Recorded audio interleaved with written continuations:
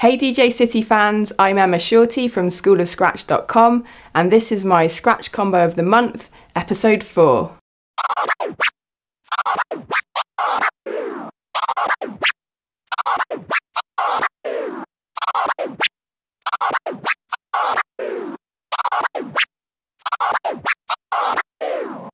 Before we dive into the breakdown, note that I'm scratching with my fader reversed or hamster style, and for the benefit of those of you who scratch regular, I'll break it down in terms of the scratch techniques I'm using so you can apply them regular style.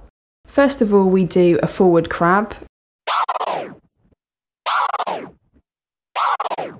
The next part is a whip with a one-click flare over the top, so let's break that down into two parts. A whip is a slow drag to a fast hand whip type motion, like this. What we will do is a one-click flare on the first slower part of the whip, like this, and then end with the faster part of the whip. So again, that's a forward crab, then a one-click flare on the slow part of the whip, and then finish with the fast part of the whip. Practice that through a few times.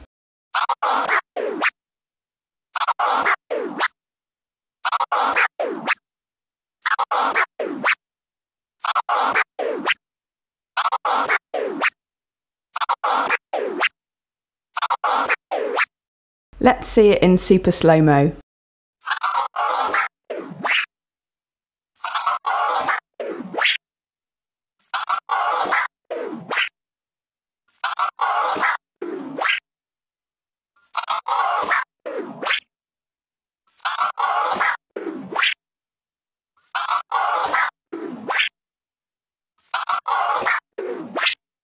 To switch it up, I like to do the pattern once, and then repeat it a second time, only this time I end with 2 transforms forward and the fader open, followed by a reverse one-click flare to get back to the starting position.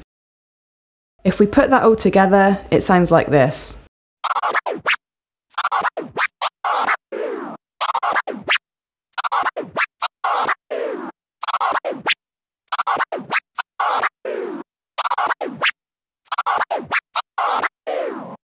Let's try it out with a beat so you can hear how it might sound in a freestyle.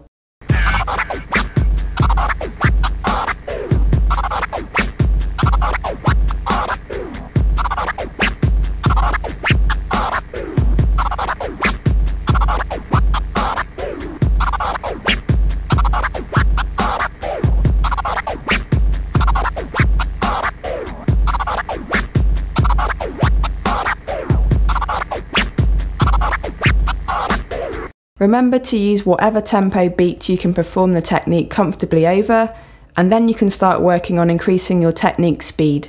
If you'd like to learn more about how I can help you learn how to scratch, head on over to schoolofscratch.com/DJcity and I'll send you some free tutorials to get you started. And stay tuned here for fresh new combos every month. Happy scratching!